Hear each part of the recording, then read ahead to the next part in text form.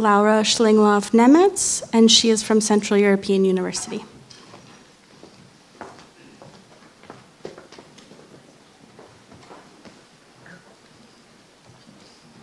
Hello. I will present a project on the question what preschoolers mean by helping. And this is joint work with Barbara Pomiechowska, Deni Tatone, and Gege Chibra. So we study how preschoolers understand third-party helping interactions. Why is this interesting? Developmental research has assumed that helping constitutes a paradigmatic prosocial behavior, and as such it is frequently used in experimental stimuli to probe infants' and children's socio-moral thought. This research has, over the last years, found that even young infants can engage in sophisticated reasoning and social evaluation upon observing agents help one another. Although this area of research relies heavily on helping, not much is known about exactly how infants and children understand this action. That is, what kind of helping concept they recruit to make sense of the scenarios in front of them. So what does it mean to help? For example, a situation like this one could be interpreted in terms of the cat performing an action that makes it possible for the dog to reach her goal. Helping here would be an action that enables another agent's goal completion. In many of the infant study stimuli, or even most of them actually, the helper acts as an enabler. So it is conceivable that such a concept captures how young children make sense of what is going on. Here's an alternative. The concept of helping could be grounded in a more general framework of action understanding, the naive utility calculus. According to this theory, people see others as utility maximizers who act in a way that they can maximize the rewards from goals while minimizing their action costs, for example, by acting efficiently. By leveraging these assumptions, observers can infer the likely goals of others by attending to their behavior, the options they have available, and the constraints they face. In this framework, helping is an action whose goal it is to increase the utility that another goal-directed agent obtains from an action. This can be done, for example, by reducing the effort that the helpee has to incur to reach her goal. To give you an example, recently I came back from a walk with the baby stroller, and it just started to rain as I reached the back entrance of my building. And this can only be accessed from the inside. So I called my partner, and she came downstairs and let us in. I could have also gotten home by walking all the way around the block to the front entrance, but because of my partner's help, I was spared this extra effort, and the baby and I managed to stay dry. So our working hypothesis is that something like this is at the core of what we mean when we talk about helping. It captures both situations where a helper makes an outcome possible for the helpee, as well as those where the helper simply makes goal completion easier. We wanted to test whether children use such a utility-based concept when they are asked about helping scenarios. So we designed a study with 3-year-old preschoolers who in previous tasks were found to use quite sophisticated naive utility calculus reasoning and who understand and use the word help. We approached our question in 2 different ways. Firstly, we presented kids with a situation where they themselves could help another agent to find out whether they would do so in a way that the helpee's action cost was minimized. And secondly, we showed kids a third-party context where 2 agents performed superficially similar-looking actions, but only one of them actually minimized the helpee's action costs in this way. We then here asked children to identify which one helped. This experiment was conducted on Zoom, and participants received 4 test trials, 2 for each of the questions, which I will now show you in turn. So at the beginning of the experiment, kids are introduced to a character, the Kobo, who collects apples.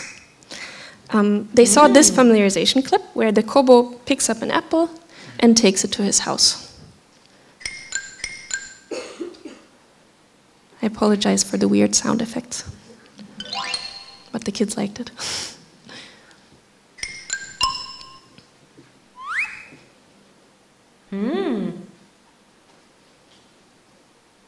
Then when he tries again, his most direct path to the apple is blocked.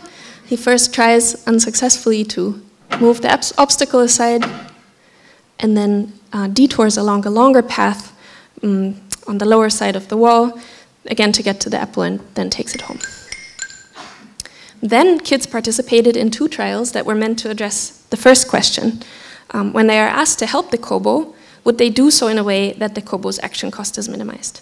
In one of the trials, which I call the 2 goals trial, this happens.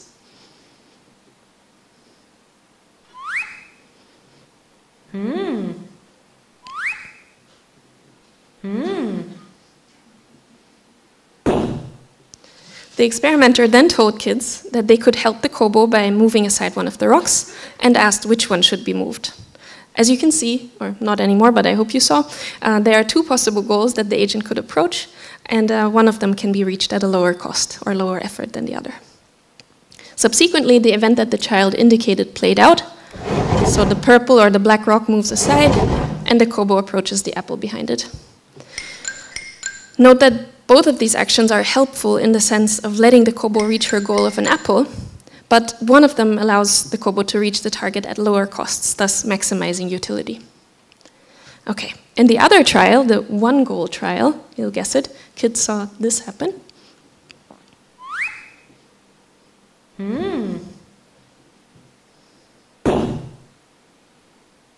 And again, the experimenter asked which rock should be moved. Now there's only a single apple, but it can be approached via one of 2 paths of differing length.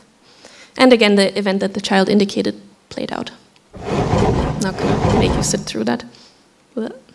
Okay. The second question was whether kids think that an agent helped who reduced a helpie's action cost. We addressed this in a second block with 2 additional test trials. In the first test trial, kids saw this video.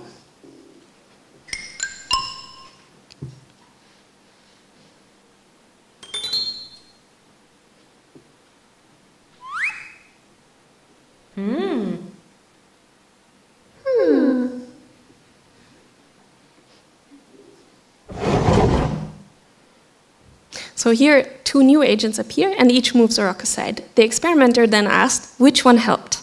As you can see, one agent removed a stone that was actually in the way of the green agent's path to the apple, while the other performed an action that looked similar, but that actually was irrelevant to the green character. Note that the kobo can, in principle, reach the goal by herself by detouring around the lower end of the wall, again, here helping merely consist in lowering the action costs. So unlike in the previous test trials, I should note, here kids didn't intervene on the action themselves, but were just asked to interpret a third-party interaction. And the event did not play out until the end, so kids didn't see the green agent actually go to the apple, and they never saw the consequences of the novel agent's behaviors. Okay, and in the second test trial of the second block, kids saw this video.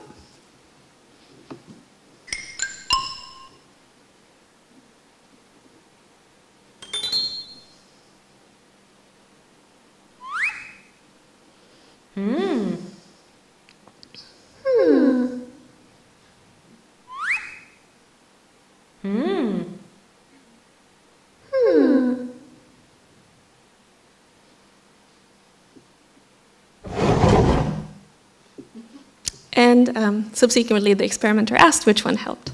Here again, both agents perform a somewhat similar looking action. One, as before, helps the green agent by reducing its action costs, whereas the other one hinders it by increasing its action costs. Also, again, the helpee could in principle reach either of the goal items herself.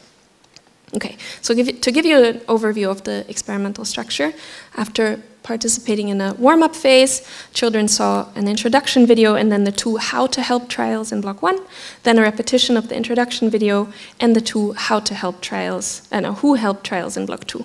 The order of the blocks was fixed, as was the order of trials in block 2, and in block 1 we counterbalanced the order. In these tasks, to respond correctly, you need to compare different options that yield different utility. Specifically, you have to compare the costs that the helpee would incur as a consequence of the helping intervention with the respective alternative. We predicted that if kids have a utility-based concept of helping, they should, in the first block, help in such a way that the helpee can reach her goal with the lowest amount of cost. Here, choosing to remove the barrier that is closest to the closest apple, or the barrier that obstructs the shortest path to the apple, marked here in red. And in the second block, children should identify which agent helped, meaning the one that made the shorter path, or shortest path to the goal available. We coded both verbal and pointing responses. If children didn't give a codable answer, responded none, mentioned the green kobo, or said both, even after being prompted to pick one option, a trial was excluded from analysis. We tested 64 kids, an additional 16 were excluded, and the sample size, exclusion criteria, and coding scheme were pre-registered. Sorry about that. So here you can see our results. Plotted are the proportion of correct responses in the 4 trials. And to analyze the data, we ran a Bayesian linear regression to model the proportion of correct responses. This way we could calculate a posterior distribution for the probability of responding correctly. Children performed better in block 2, the who helped questions, than in block 1, the how to help questions. The credible interval of the parameter estimate for the difference between these two excludes the chance value of 0. In block 1, where children were asked to help the kobo, the credible intervals of the parameter estimates include the chance value of 0.5, although for the one goal trial, the lower one in the corner, you'll see that the majority of the distribution is higher than this value. And in block 2, where kids were asked to point out who helped, they performed above chance in both trials. The credible intervals exclude chance, although for the trial where kids choose between an agent who helped and one who performed an irrelevant action, this is just barely the case, so that's the upper one of these two. Factors we counterbalance, such as the order of trials in block 1 or the color of the items, did not play a role. Okay, so I'll briefly sum up what we found. When asked to help another agent, 3-year-olds in our study did not consistently do so in a way that maximized the helpy's utility, though they were somewhat above chance in the one goal trial. When asked to identify who helped, they tended to select the agent who increased the helpy's utility, especially when the helping agent was contrasted with one who hindered. In the helping versus irrelevant action trial, they were just barely above chance. Why did we find such a pattern of results? Of course, there are some explanations that have to do with the specific ways we implemented our questions. For example, children may struggle more with a task where they themselves have to intervene rather than assess a third-party situation. Or there might have been an order effect such that kids perform better in later trials because they learned or understood something over the course of the experiment. However, it could also be that our results reveal something about the way preschoolers think about helping actions. For instance, they may consider any action helping that potentially increases a helpy's utility without actually comparing degrees of helpfulness in such cases. Moreover, considering that kids responded most accurately in the trial where helping was contrasted with hindering, they may be most certain that an action which increases an agent's action cost is not helping. So to conclude, our hypothesis was that 3-year-old preschoolers take helping to mean increasing another goal-directed agent's utility. Overall, we found some but inconclusive evidence that preschoolers rely on a utility-based helping concept, and this of course leaves open many interesting questions. For example, first and foremost, what do preschoolers mean by helping? Do they have the concept we hypothesized, maybe a more rudimentary version of it, or something different altogether? And secondly, what is the developmental trajectory of this concept? What do infants, for example, represent when observing a third-party helping situation? In what ways is that different, if at all, from a mature understanding? And what changes occur over the course of development? So you see much work still to do, but at least I hope I convinced you that these are interesting and non-trivial issues. Thanks for listening, and I look forward to your questions and comments.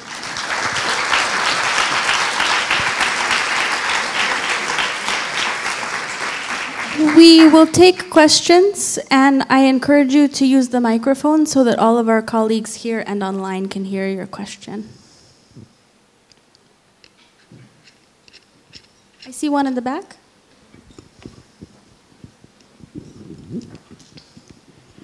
Thank you very much for this interesting talk and interesting experiments. So my question is, what do you think? Do you think you'll have more conclusive results if you look at the looking behavior? Because these are 3 years, so maybe the explicit method is less conclusive with them. Yeah, it's possible. I mean, would have to look into how to do that over Zoom. So I can tell you that before we piloted quite a bunch of different versions for this, and initially we wanted to do a version where we just wanted to see whether in a predictive question would kids understand that the helper is going to continue to help, so act according to what he was doing before, and the the irrelevant agent was going to do whatever. So we kind of asked, where will he go, or something like this. And in this task, the kids were terrible, so it was completely, completely random. I don't know if maybe a looking or more implicit measure would bypass this. So yeah, it's a good question.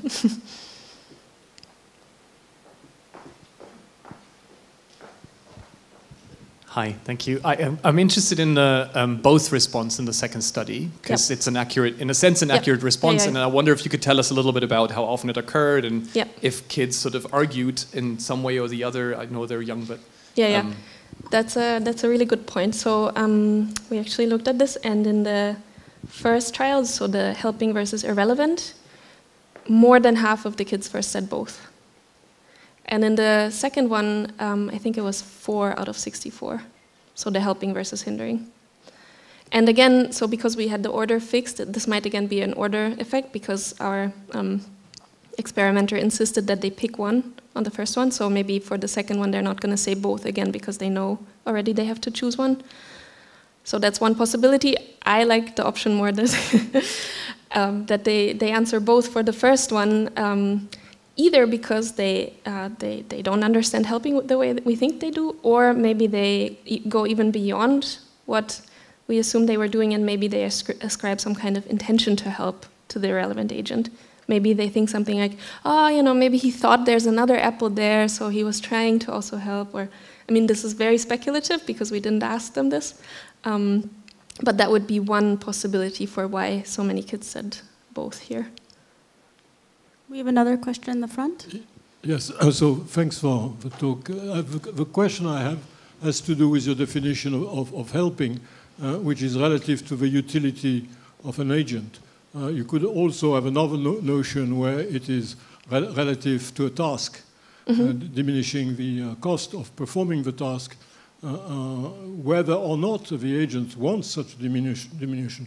So it happens to children and sometimes to adults that they're doing something that requires effort, and if you diminish the effort, they will say, don't help me, I don't want to be helped.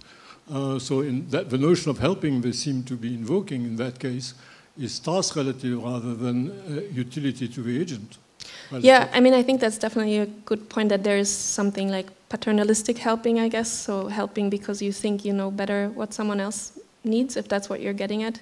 And then I guess the question is also in what way do you describe the utility? Is it related to what the agent herself wants in that moment, or some kind of higher level? So if a mother puts mittens on her child who doesn't want the mittens, you know, it's not, the child doesn't want that in the moment, but it's still in the interest of the child to not have cold hands outside. Yes, but again, the issue is you put the mitten on a child who doesn't want the mittens, then she doesn't feel that you're helping her. You're helping a child who is doing a puzzle and doesn't want to be helped.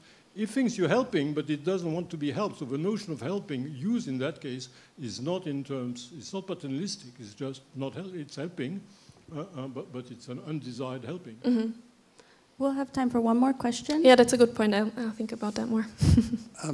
When you brought up the naive utility calculus, I thought what you were going to test was between two interpretations. One is where the infant completes the goal of the other person, which is what most of the tasks do. He hands them the object he's reaching for, he opens the door for him, versus one where you just make it easier, like putting it closer or something, and he still has to complete it. So do you have a so I would think that the young kids understand it in that sense that you have to sort of complete the goal for them, and the older kids would say anything that makes life easier for the agent could be considered helping. So do you have a condition where somebody makes it easier for the agent versus does something irrelevant?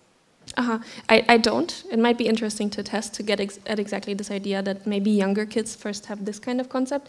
I think we always think of this as kind of a graded notion where at the extreme end, someone doing something for someone else, or someone maybe helping in a way where the helpee by herself couldn't reach the goal by herself, then you're decreasing the utility from basically 0 to all the utility. So it might be that that's actually easier for younger kids, and that's an interesting question for follow-ups. Okay, that's all the time we Thank have. you. So let's thank our first speaker.